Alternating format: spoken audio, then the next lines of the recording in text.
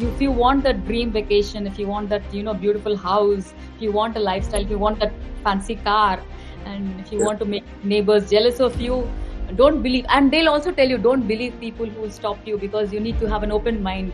And the worst thing is, people are borrowing money at high rates of interest. They're borrowing from microfinance, they're borrowing from banks. Many of these offices, many of these companies don't have registered officers or employees. When the founders enter, they treat them like gods. They mesmerize you. They lead you to believe that you're going to become millionaires overnight. They sold mattresses worth 5,000 rupees for 1 lakh rupees. People are losing money. They're losing relationships. Like you said, they don't see this as a serious problem at all. There are other serious issues, so we can't waste our time on, greedy people who've lost their money. That's how they see victims. In Hyderabad, for instance, one IT employee had borrowed 20 lakhs and invested in QNet, and he couldn't face his family, he committed suicide. So from the government side, we need dedicated action, and from people's side, they need to be aware.